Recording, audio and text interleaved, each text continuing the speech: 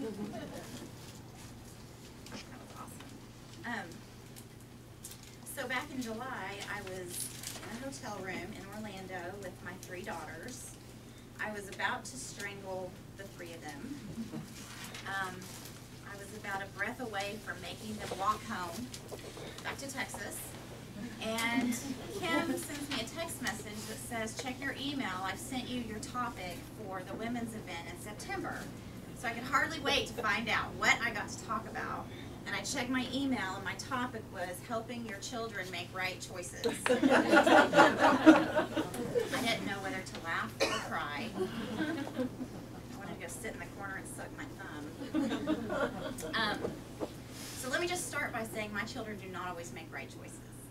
And as much as I wish they did, you know, deep down, that's just not how it is. I don't make right choices every day of my life, even today as an adult.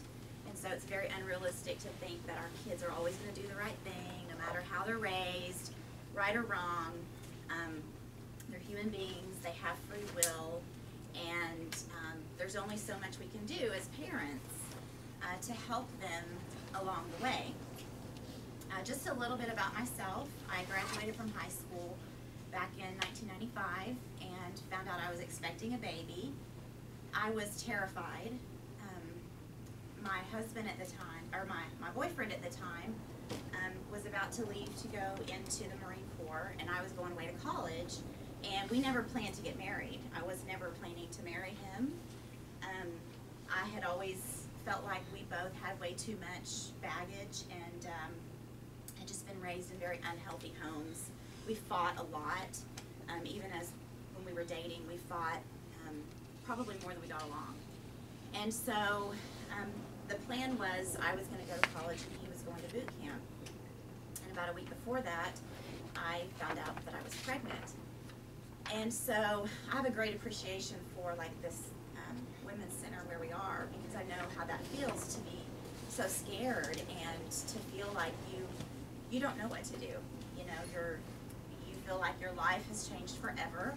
You know, you contemplate all of your choices and what can I do, what are my options, what do I want to do, what's the best thing to do.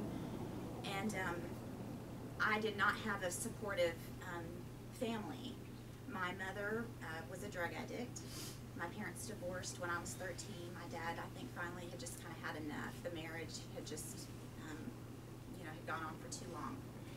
So when I was 13, my brother was 16, my parents divorced, and my dad got full custody of us. So I was raised by my dad kind of through my teenage years. But when I told my dad I was pregnant, you know, his first thing was, are you going to get married? Because that was his answer for me. So I really struggled for months about what was I going to do. And when I was about 6 months pregnant, and my husband had been, or my boyfriend had been gone, and he didn't know what I was going to do. He didn't know when he got out of boot camp, if I would answer the phone, if he called. He didn't know if we could still be together, if I had found somebody else. He didn't know what I was going to do. And I didn't know what I was going to do. So I finally just got to a point that I was just so scared that I just decided, I guess I'll just marry him. And I don't know. I don't know what else to do. You know, my mother was not going to be able to help me, and my dad really did not seem like he wanted to help me. So we got married in December of 1995. This year will be 21 years that we've been married to each other. Some of those years have been good. Some have been very hard. We've had great moments. We've had hard moments. We now have 4 children. My children are 20, almost 17, 14, and 11. All that being said, I think my greatest insecurity in life was my ability to be a good mom, because the odds were stacked against me. I was young. The chances that we would stay together were slim to none. I felt very ill-equipped to know what it means to be a good mom, because I didn't have a good supportive mother. I think my mom loved me, still does, and as much as she knows how. but she had a very, very serious addiction that she never really got control of.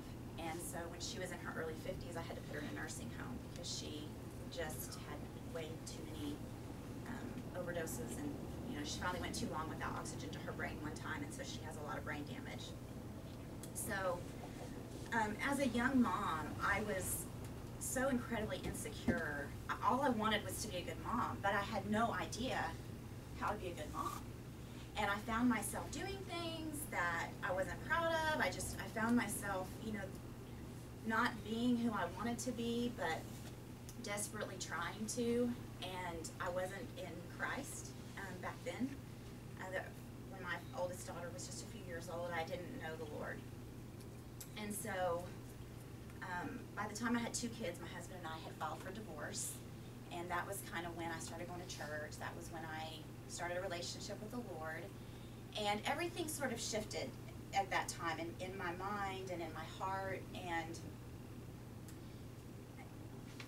I think about when I was a child, and there was this amusement park in town, and they had a glass maze. It was one of the attractions. You went through this glass maze, and you couldn't see anything because it was just crystal clear. So you just had to like bump into walls, and you'd go left or you'd go right, or you'd go straight. And I felt like going through life, even as a teenager and as a young adult and as a young mother, not knowing Christ was sort of like going through that maze. It's like, I don't know, left or right, I don't know, just pick one. Might be the right way, might be the wrong way, you might hit a wall, you might not. But once I became a Christian, I had God's Word, and I had His help, and I no longer felt like I have no clue what I'm doing. And so even though parenting doesn't come with a manual, and our training is on the job, right? You learn things with your first, you do things different with your second. By the time you get to the 4th, God loved the 4th child. So, my kids have not always made the right choices. And as a mom, it's like, okay, what is my job? What is my role here in helping them? Knowing that I don't want to raise my kids the way I was raised, but I don't really know what to do. So I think there's things that we could probably all agree on that are good things to do. Lead by example, be present, have conversations with your kids. But I think there's a couple of things that I would say that have really, that I've just had to cling to over the years. One thing is, and I made a lot of mistakes with my oldest child because I did not allow her to make a lot of her own decisions because I was just terrified that she would make the wrong choices. So I made all of her choices for her, like her whole life. And I found that when she became an adult, she doesn't really have the confidence to make choices for herself. And she will constantly, just tell me what you think I should do. And I'm like, you've got to decide, you've got to choose. But because when she was younger, I didn't really let her choose. Even when she was in high school, after the football games, no, you're not going to Whataburger, you're coming home because I don't trust the kids and I don't trust the situation, I don't trust this, I don't trust. So I didn't allow her to be in situations a lot where she had to choose and she had to learn herself how to make choices. So that's one thing I've tried to do a little bit differently with my other kids. But 2 really important things that I think apply to everyone, and this is really whether your kids are still at home or your kids are grown. Because no matter how old we are, we still need our parents. So just know that if your kids are grown, you don't know what I would give to have a mom still encourage me, still pray for me, still call me. So do not think that you're insignificant in your grown children's lives, because they need you and they do appreciate the things that you do with a sincerity of heart. So number 1 is knowing the Word. And do not feel bad or guilty if you didn't start this years ago and you didn't raise your kids from the time they were babies to know Jesus, and you didn't do family devotionals around the dinner table. I always had this idea that raising my kids to know God meant we're going to sit around the dinner table every night, and Dad's going to lead the Bible study, and we're going to do these devotionals with our kids. And, you know, that really never happened. I mean, if we ever tried it, it didn't really go very well. So over time, I just had to find different ways, and I was constantly changing my approach and what I was doing. And because I always felt like, you know, I don't get to choose Christ for them, but I get to choose my actions. And I want to know when I go to bed at night that I did my best and that I tried to teach them about God, teach them right from wrong. They get to choose. They get to choose just like I got to choose. But I want to know that that they know the truth, that they do know the truth. They may not accept the Lordship of Christ in their life, but they will know the truth. And so, little things that I did when they were younger, we did this thing called Junior Bible Quiz. Has anybody know what Junior Bible Quiz is? I love Junior Bible Quiz.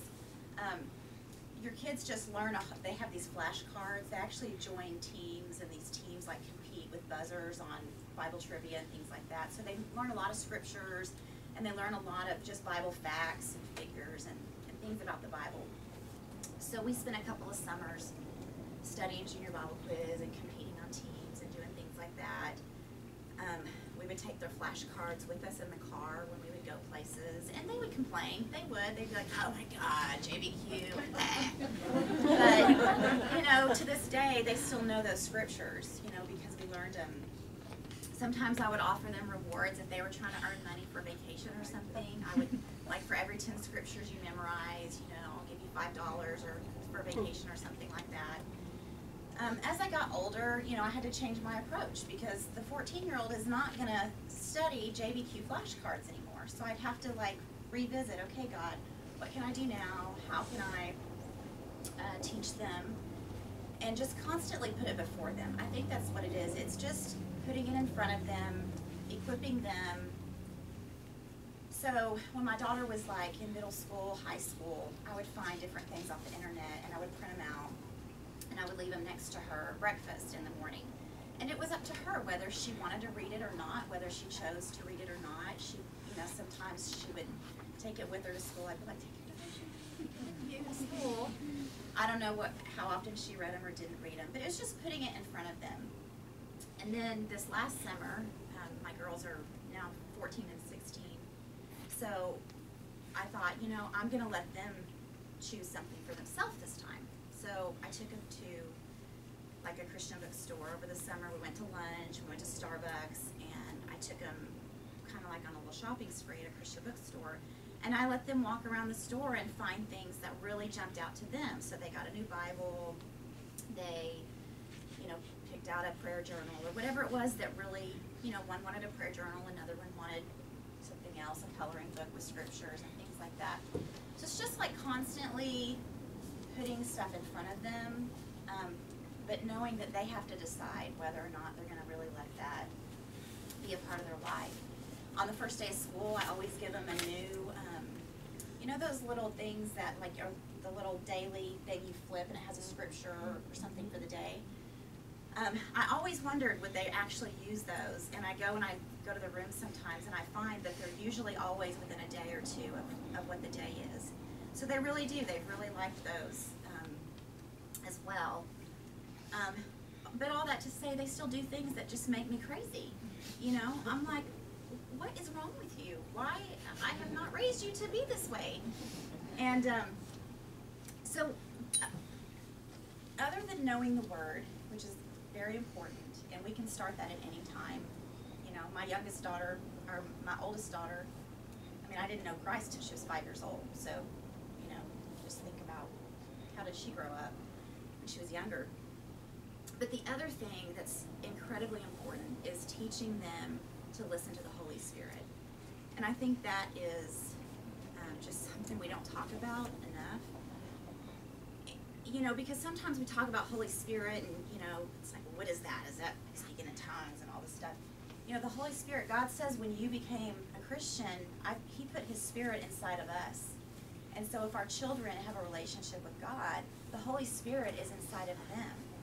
And so as they go through their life, I can't be there all